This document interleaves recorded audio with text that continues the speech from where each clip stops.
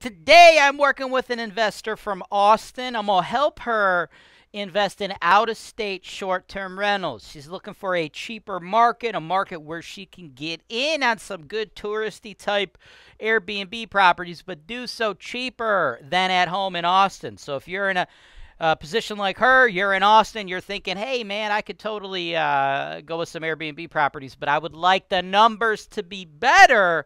Let's talk. This is your show. This is the show where I work for you directly, taking your needs. I'm going through the MLS, and I'm trying to find the best possible deal for you guys. Put down 25%. That's the perfect way to buy this. That's why real estate investing is the greatest industry in the world.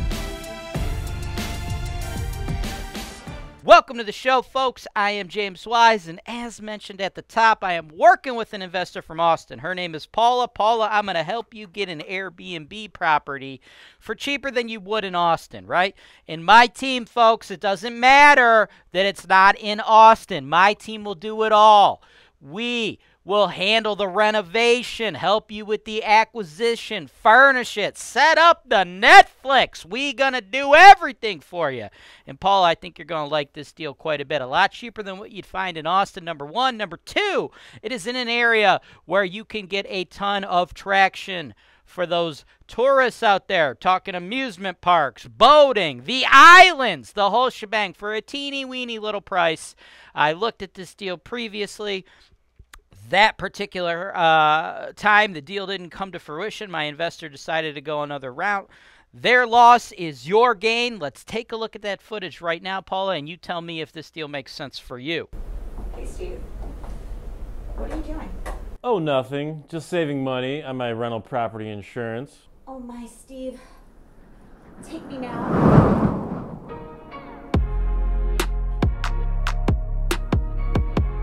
HoltonWise, real estate investing made easy. Wow, I'm so glad I clicked that link below. Welcome back. Now, we're going to make $1 million. We're going to make $1 million off of this property, folks. We ain't going to make $1 million off of this property tomorrow. We ain't going to make $1 million off of it in 6 months, okay? But this property could put us well on our way to making $1 million over a 10-year period, okay? Now, first things first, let's talk about the address. 341 Portland Drive, Vermilion, 44089. Been on the market a little over 2 months, 2.5 months. Price, $314,999, right? It's only $114.55, okay? Built in 1970. It's a big house. 6 beds, 4 baths. Let's see what the listing agent and the seller had to say. Welcome home to this stunning custom-built colonial side entry. I'm sorry. You haven't seen the pictures yet. I will show them to you, but I just think it's hilarious that they say things like stunning. It's a nice area. We're going to do some nice stuff to it. It's more or less a nice house, but it's definitely not stunning, right? It's built in the 70s, and like a lot of it still looks like it's in the 70s. But hey, their job as a listing agent is to push the property, make you think it's the best thing since sliced bread, right? They work for the seller. Well, guess what, folks? I don't work for the seller. I work for you, and I'm going to cut it to you straight, right? So I don't pull any punches when I analyze these properties, right? That's what you're paying me for, right? So anyway, welcome home to this stunning custom-built colonial with a side entry, 2.5 car garage situated on a 160-foot double-wide lot right in the heart of Vermilion. The property is steps from a private neighborhood beach on Lake Erie. Ding, ding, ding, ding, ding. That's good for vacation rentals, folks. And the home offers lake views.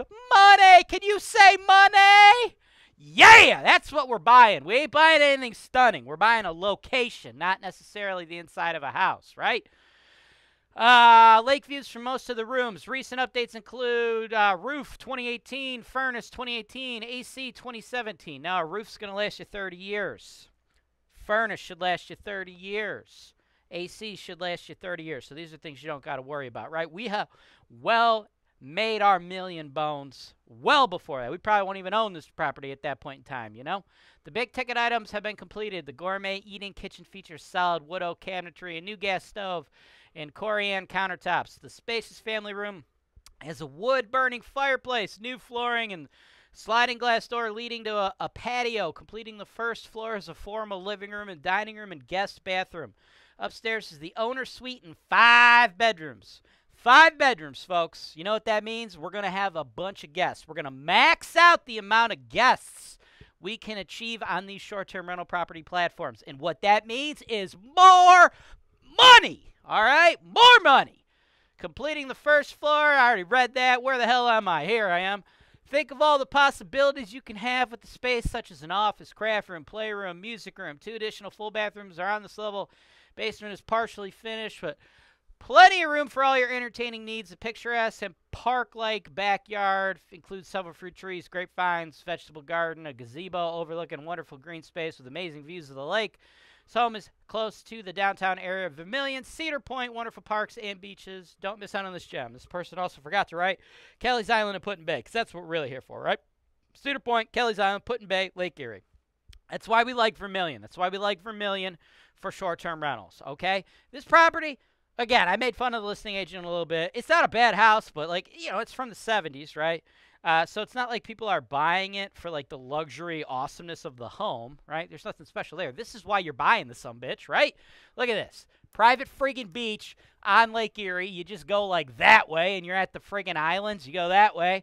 You're at friggin' Cedar Point. You go this way. You're downtown Cleveland, right? Kelly's Island, Put-in-Bay, Cedar Point, the Rock Hall, the Guardians, the Racino, the Casino. What other teams? The Cavs, the Browns. I think there's a WNBA team, and I think there might even be like a soccer team. I don't know, right? There's a lot of friggin' stuff, though, right? But mainly, your big draw here is people wanting to vacation by the lake, right? So you got this little backyard area, and then, pow, you got the little neighborhood private beach, okay?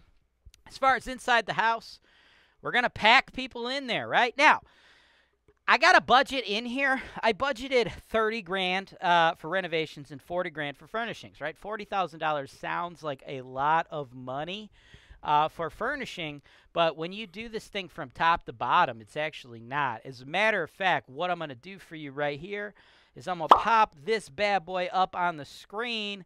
I have a recent furnishing bid from another large home like this that we did, right? So when you hear that number, you're like, oh, I got $40,000. That's so much. But, guys, you got to just think of all the actual things you need. So as you can see on the screen, I have included everything for you along with the exact itemized price. And that is the price for HoltonWise, not to just get it, right? That's for everything, right? So, like, we're talking about a blender. That's the price of us actually putting that blender set up, plugged in, ready to rock and roll on the countertop, right? Those TVs, mounting them on the wall like these TVs. Although I lied, these TVs are actually mounted from the ceiling. But you get what I'm saying, right? Like, we will have it all set up, mounted on the TV, hooked up to Wi-Fi, ready to rock and roll so our guests can come in and hook up their Hulu, just punch in their Hulu password, their Netflix password, whatevs, man.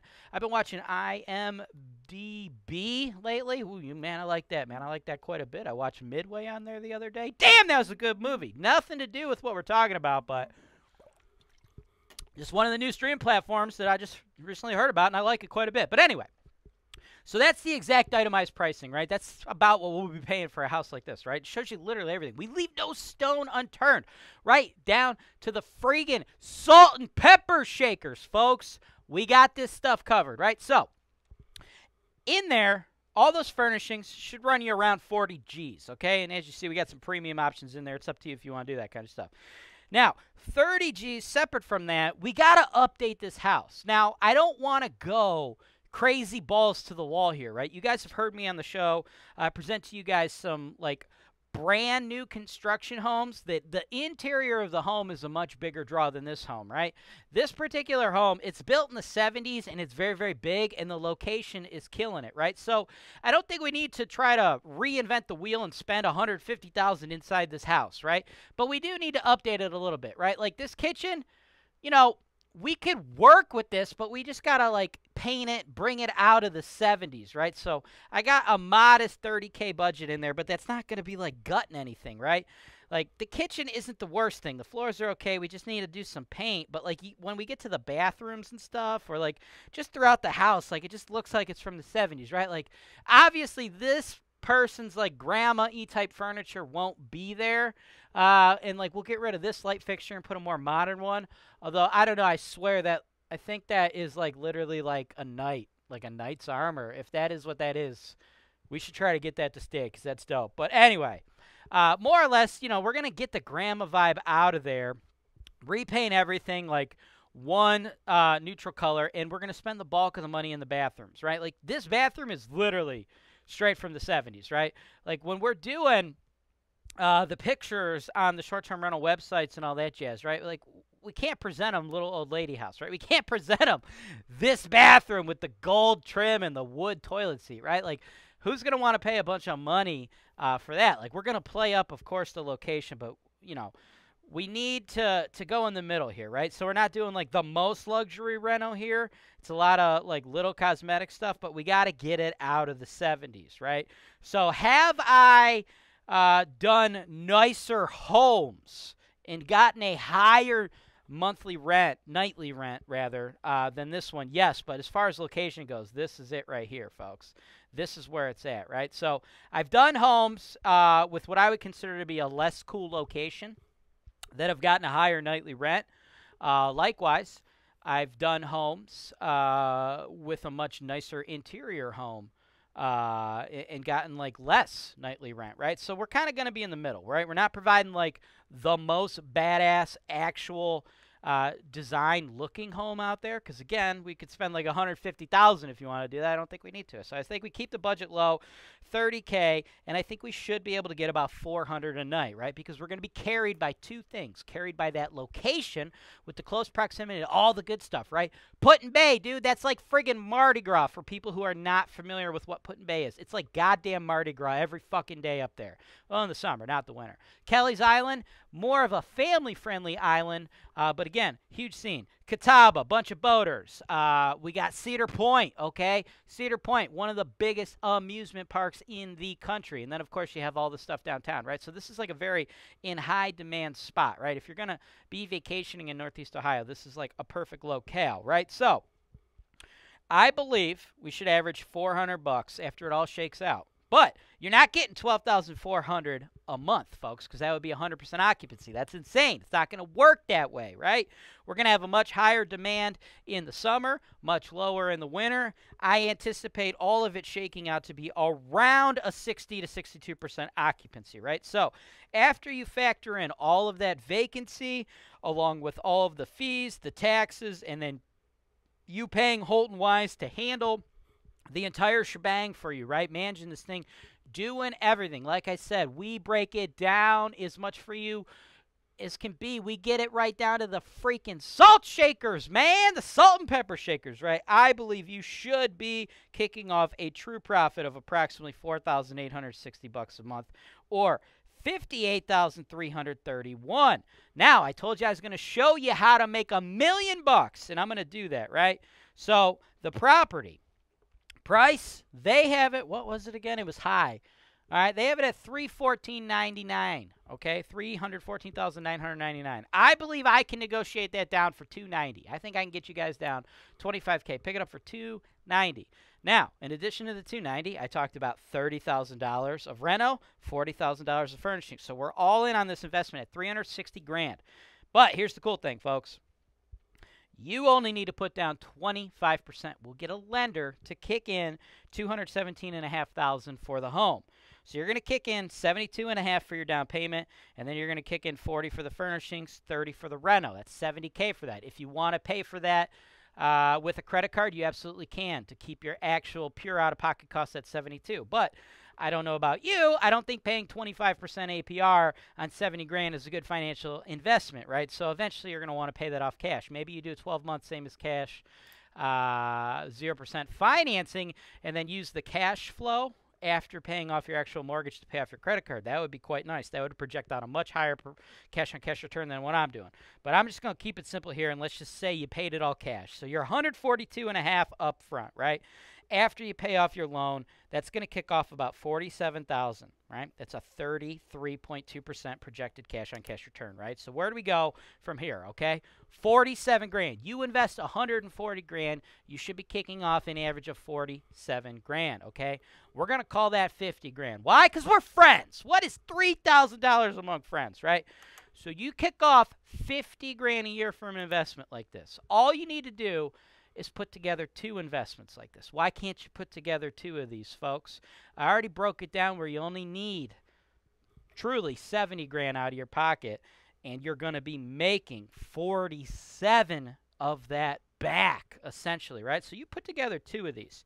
That will be $100,000 a year. All you got to do is get 2 little houses like this, 100 grand a year. And in 10 years, you will have made $1 million. Now, imagine if you did this 4 times. That's $2 million in 10 years. How about you do it 8 times, folks? You do it 8 times. That is, what is that? Oh, that's $4 million, right? $4 million in 8 years. And guess what? You get 10 mortgages, right? So instead of doing it 8 times, why don't you add another 2 on there? Make yourself a cool 10 million. But wait, did I screw up my math? 2 is $1 million, 4 is $2 million, 8 is $4 million. I'm sorry, 10 would be $5 million. My bad. I threw an extra $5 million on top there. $5 million, right? You do it 10 times, you can be making $5 million in 10 years. And the reason I chose 10, like, why? Okay, great, man. I can make $5 million. Do it 10 times. Why not do it 100 times? I'll make $50 million. Well, that would be crazy. We don't want to say that. Why? Because financing, right? Financing. The whole investment, the actual true cost of the investment is a lot, right? It's friggin' $360,000, okay? $360,000 is the true cost of the investment. But you only have to put up 72.5 because we get a lender to kick in the rest. So why would I stop it at 10 instead of saying 100? Because you get 10 of those residential mortgages, folks. After 10, you can no longer get these awesome 30-year mortgages where you only put down 25%. From there, you have to move on to the commercial investment loans space. And when you're in the commercial loan space, they don't want to see you do single-family Airbnb properties, right? So unless you're going to start converting to cash, I think it's best to assume we're going to stick to a portfolio of between 1 in 10 properties, which should cap us out at approximately $5 million over 10 years, or more practically for the beginners out there who don't have all that down payment money just yet, let's set our sights on making $1 million in our first decade in the business. Thanks for watching. Subscribe to HoltonWise TV for more financial information, education, and entertainment.